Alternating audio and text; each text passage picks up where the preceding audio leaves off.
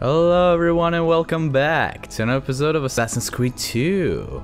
Alright, we're back. Let's talk to, Mario. I already forgot his name. Amazing. Wow. And here he is, our campione Ezio. Oh, hey, Ezio! I see you've wasted no Jesus. time starting the celebration. And why not? You've done us a great service, Nipote. With Vieri dead, La Toscana will grow quiet once more. Do you know what that means? Basta lavorare. Si passa tutto il giorno a bere. E a puttane. Yep. What? It's true. Ezio, walk with me. Yes, uncle. A change of plans. Learn about the villa and discover the codex pages hidden there. Wow, thank you for spoiling what we're gonna do. Pazzi answer to another. A Spaniard. He is Rodrigo Borgia, one of the most powerful men in all of Europe, and leader of the Templar Order. Which makes him responsible for the murder of my father and brothers. Yes, and he will kill you too, given the chance. Then I must stand against him if I wish to be free. But not until every other Templar has fallen to my blade. Father's list will guide me. Where will you go next? Firenze. Francesco de Pazzi will share the fate of his son. A sensible next step. No doubt he intends evil for the city. All right, that's enough grim talk for one night. I'll be in my study if you need me. I Is shall that read where the we're letter going? my uncle gave me. Oh, okay. How do I do this? Like that. There you go. Because I'm using the PS4 controller.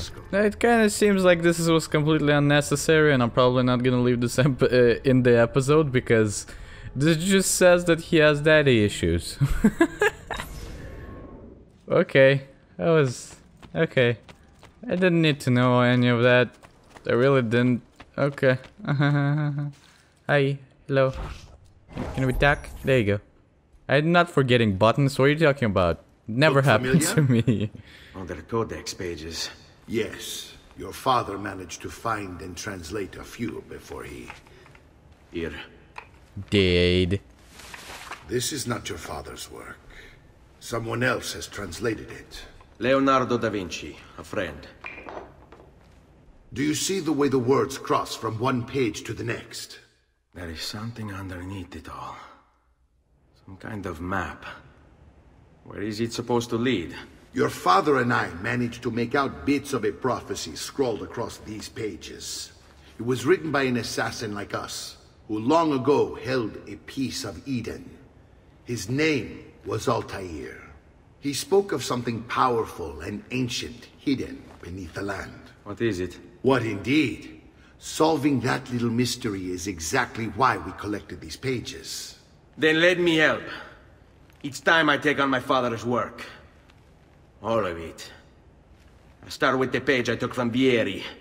Leonardo will decode it for us. Bene. Return here when time permits, and we'll add it to the wall. Alrighty, then we got another mission, another objective. Basically, like, the whole game starts up with you collecting as much shit as possible to do, like, overall during your adventure as Ezio Auditore. And I'm not gonna lie, I fucking love it. Where the fuck am I going? Oh, wait. Oh, viewpoint. Okay, so I guess we're going to the viewpoint. Okay. Let's do some parkour. Alright, nice. So, God, the villa looks pretty good in the dark. Well, yeah, it actually does. This specific building actually looks much better than the rest of the city, but I mean, no shit, this is where you spend most of your time when you're in this particular area of the game. Okay, let's do this. Synchronize. Oh God. Got so many memories about this place, man. What? Collect the 4 philosophical codex pages, so they're philosophical. I mean, yeah, that's what Altair was, actually, if you think about it. Like, the whole first Assassin's Creed was about the Assassin's philosophy. Woo! Alright, so, we've got a codex page here. What? Where are they just randomly codex pages? Here in our city. Our fortress, I guess? Yeah. That's not weird at all. Hello, human. Hello, human. Wow, it will increase my maximum health. Where the fuck is the feather? I'm seeing if it's inside the goddamn building. I'm dumb. Fuck. Fuck a dick. Okay, is that a codex page? Statuettes? Mars and Venus, the god of rage and strength, basks in his lover's radiant beauty. She tames his anger with her gentle touch. Okay. I guess I don't have those? Otherwise, I think it would have been there? Okay, yeah, okay. Okay, so where the fuck is the codex pages? Okay. Hopefully the map will tell me. Yay, I can see it over there. Oh boy, that's gonna... Ow. I feel like I should remove the updates, because those notifications are kind of fucking annoying. And it removes the whole purpose of me not having, like, the rest of the interface. But, I don't know. We'll see. We'll see in the future if it's as annoying as it is. Okay, let's skip this part. Let's just cut to where I'm gonna get the fucking pages. What? No. Oh, fuck me. Really? You're gonna make me go there? Oh my fucking god, game. Alright, that is a dick move if I ever seen one. Okay, alright, alright.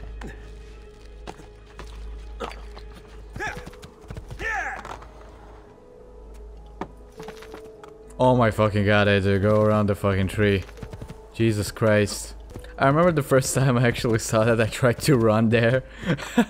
God, it took me so long to get to that fucking codex page. Oh, it was disgusting, man. Oh, thank God I know to use the fucking horses this time around. Oh, there's a horse here. Oh my god. They probably were like, yeah, people are probably gonna try to climb the fucking wall, and they're gonna fall and almost die, and then they're gonna fucking run all the way here. Because I remember that's what I did, so... Yeah. Thank God Ubisoft's smart. Because clearly I was not at the time. Alright, let's go back to Claudia. Alrighty, we're here. Okay, I guess Claudia is taking some work here. Let's talk. Salute, Claudia. Our uncle is un mostro. This is outrageous. What's happened? He's making me work. If father What a was here, dick. I'd never be stuck behind a desk like this. And what are the terms of this supposed enslavement? Since someone decided we're going to stay here, Zio Mario suggested we try and find the money to repair the villa. Problem is, there isn't any. I bet I can bring in some money. Oh, great. More work for me. Well, benissimo. If you start paying for improvements to the town, I'll keep track of them in this book. And since I have nothing better to do, I'll also make note of any objects you bring in from the outside. If you actually get this place up and running, travelers might visit and spend money. Although I doubt anyone will want to come this far out of the city. But if they do, I'll keep the money we make in this chest. You're going to have to show up to take it to the bank yourself. Because when it gets full, I'm just going to take the extra cash for myself. Capito? Deal. Monteregioni. Alright, so yeah, this is another part that was added to this game. Well, to the Assassin's Creed formula, where you have like your, I guess, home base and then you keep upgrading it. And honestly, I love it. I don't know why anyone not would love it. Fucking guy, I know how to speak English, shut up. Alright, so maybe we could upgrade something? Okay, so this is a summary. What is the chest? Ah, okay. So I can collect money right now, but there's nothing in it. Okay. So, what can we upgrade? Can we... Actually, cannot do shit. Because this is not where you upgrade, I forgot. By the way, I never came to her to, like, look at that screen. That's why I was a little bit confused. Because usually I just straight up come to this guy. Buongiorno. Is there something wrong? Village architect. Ser Mario hired me to deal with this mess, but I'm an architetto, not a miracle worker. Without money, I can't fix any of these buildings. And if someone brought you money? Then we'd be in business. You must be Ser Ezio. Am I right? Uncle! I like this architetto! He gets very observant when he can smell mud. If you want to fix up this town, I'm going to need it.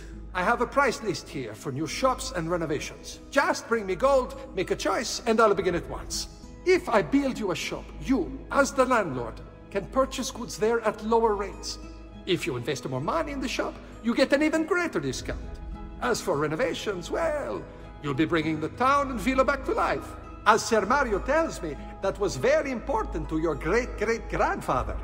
Plus, when you buy shops and renovations, you'll be increasing the number of people who visit. I wonder who causing was your that income to increase. So, grandfather. let's take a look, shall we? Yeah, sure, let's do it. Jesus Christ, you made me barf. Okay, art merchant. Okay, so yeah, it's just a bunch of shit we can upgrade. I mean, I really do like that they have like this miniature fucking map of Monteriggioni. That's pretty nice. Oh, wow. Oh, yes. Let's open up the mines, bruh.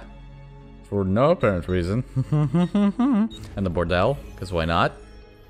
I mean, this is only why yes. You know what you know what I mean. Alright, that's it. Are we done? This is kind of a short full episode. Let's make it a little bit longer because we didn't kind of do shit. Alright, let's talk to Mario. Oh yes. Ezio, my boy. I think it's time I showed you something. Dun dun dun. Secret passages with the fucking bookshelves that were clearly duplicated. I mean, the books positioning are exactly the same one, so we're in all three shelves. So that's kind of a shame. All right, so where are we going? This is secret and shit. Codex wall, the decrypted codex. Yeah, I know. We know that we need to place the codexes there. All right. What's up, Mario? Will you bring me to the amazing place this is? This is the sanctuary. It was built by my great-grandfather to honor the memory of the Assassin Order and protect its secrets. Look around.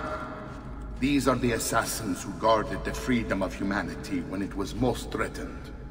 And this is the armor of Altair. Little is known about Altair's life, but his armor is light and very strong. I'd give it to you, but I don't know how to retrieve it. My great-grandfather told me it would remain locked away until all its protectors were made whole. I heard rumors of crypts located throughout Italia, hidden tombs filled with treasure, where these six were moved centuries ago. Maybe they have something to do with it. In my younger days, I sought the six myself, with no success. Perhaps you will have better luck. Hell yeah, well. It's interesting because this concept of like a hidden In order cool to ass achieve art. perfect God damn it. synchronization with Ezio, you have to get that armor. You done? You done, Rebecca? Alright. So, the thing is that... Also, are they all female? Okay, there you go, they're males here. Okay, so the thing is that this concept is gonna return in the future Assassin's Creed games, but it's never as well, like, presented, it's never as, like, as interesting, so it comes back to be really boring in the future, except Assassin's Creed 4, where it's actually done really, really well, but then it's the only fucking exception, the rest is kinda meh. Like Rogue, I think, had that, I didn't give a shit. Unity had that, I didn't give a shit, so... I don't know, mainly because Unity actually had like puzzles to it, and that was really fucking complicated. Alright, so... Who are you? Jesus. I actually wondered if we're gonna see the guy from Assassin's Creed Origins here, which I don't even have the name of, I don't remember. Kulangal. Huh, interesting. Who are you? Darius. You. Oh, I thought it was a Naginata for a second. I was like, yes!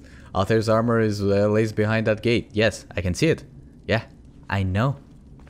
Alright, who are you? Amunet. So you had a fucking snake?